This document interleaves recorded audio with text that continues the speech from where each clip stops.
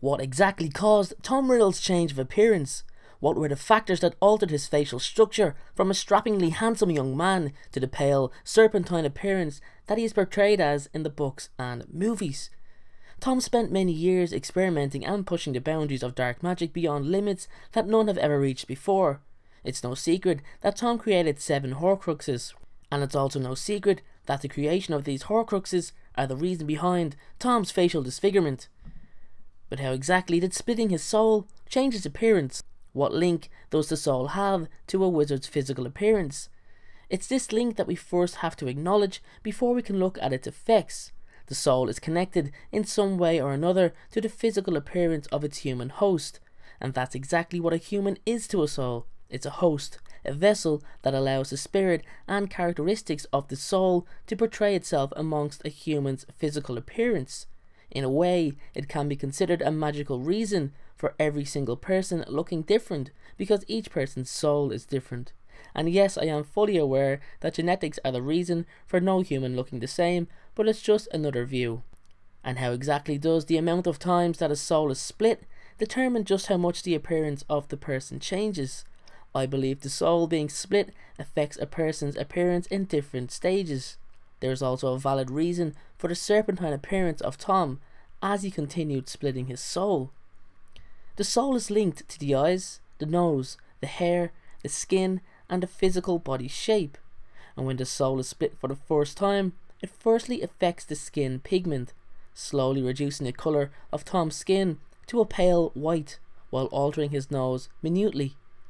The second splitting again slowly reduces Tom's nose in size, and the pigment in his eyes begins to slowly turn a very pale blue.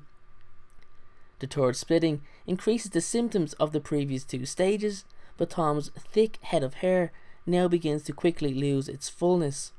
It's around this time that he starts to appear serpent-like for the first time.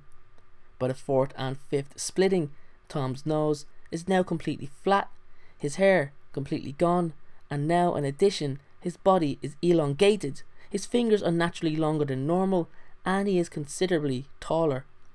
For Tom's final splitting, his eyes turn red, and he takes the appearance as we know him from the books. But why the serpentine appearance? Tom's magical family didn't evolve from snakes. Salazar Slytherin, Tom's ancestor, was 100% human. Yes, he had an affiliation with serpents, but I think it's safe to say snakes don't make humans. The serpentine appearance stemmed from a higher power, much higher than magic. The soul is considered a gift from God. It is a spiritual and powerful being. To defile one's soul is a violation of God's law. To murder is a violation of nature's law. Combining both violations to create a Horcrux will see punishment. The person is stripped of their humanity, and their serpentine appearance is a representation of the serpent that tempted Adam and Eve when they violated God's law, just as Tom gave in to his temptation to achieve immortality. Thank you very much for watching today's video, everyone. I really hope you've enjoyed it. I did put a lot of time, research, thought and effort into this video. I really hope you do enjoy it. As I said, my question for you is, do you agree with today's video? Let me know what you think in the comments below. Do you think the Horcruxes affected Tom in a different way than my video describes? Let me know in the comments below. Please give the video a thumbs up and do not forget to subscribe to the channel. Thank you very much and have a great day.